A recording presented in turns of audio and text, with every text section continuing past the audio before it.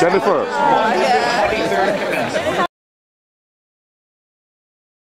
Your graduating class at Mills College wants to leave behind in memory of their time and of what they have learned and of their experiences together.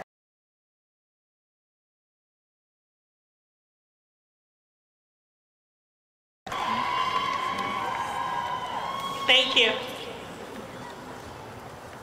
I just want to thank everybody who's here today, supporting all the graduates. We couldn't have done this without you. I come from an oral tradition, so today I'd like to tell you a story. As a child, I lived in a small town on the Iran-Iraq border, sharing a room with my mother and sister in a small house that also held my grandparents, uncle, and some cousins. My grandfather was a Kurdish Khan, but he'd lost all of his land years ago and worked as a tailor with a small shop. When he spoke Farsi, his accent was so strong I barely understood a word he said.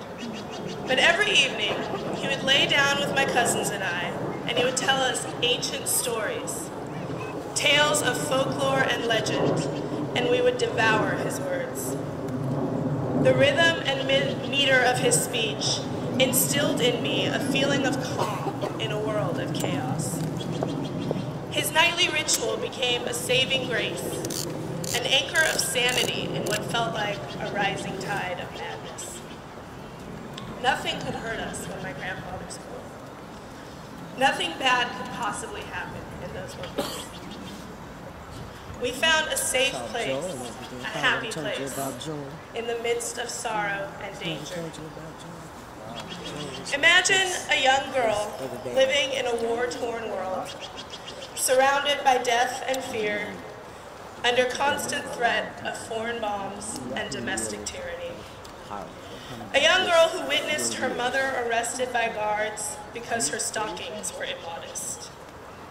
Who watched her sister, her role model, pretend to be a boy to escape punishment for not wearing a veil. Who saw family members go off to war to fight an unknown enemy, never to return.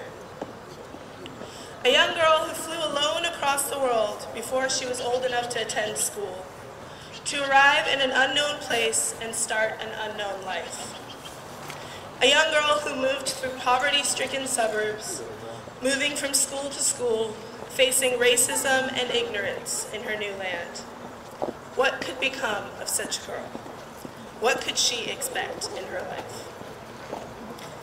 Today, as I stand here with some of the most intelligent and caring people I've ever known, I carry that young girl with me. I know that she could never have predicted this moment.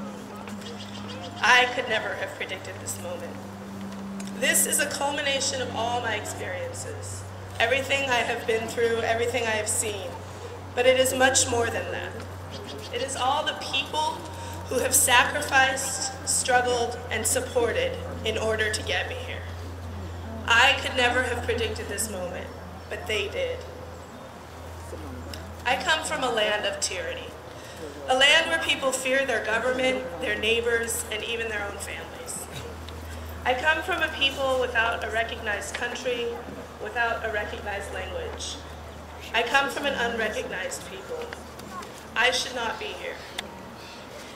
And yet, because of a series of choices outside of my control, I had the opportunity to pursue my dreams and fulfill my potential.